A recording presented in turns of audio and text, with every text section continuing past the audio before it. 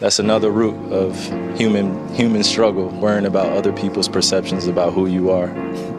Like, why would you ever care about that, you know?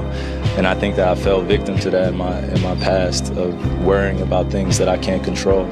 You know, if the people understood what words could do to a human being, especially where we are in today's society, then they wouldn't be invested in that. So I'm not here to dispel anything.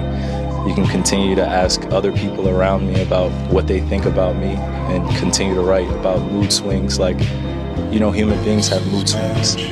Like, you go home and you're not happy with things, or you're mad at something and you're happy. That's a mood swing. It's okay to be human. Like, I don't have to be perfect for anyone here, nor do I have to be perfect for the public. So I'm not here to dispel any perception. I'm just here to be myself.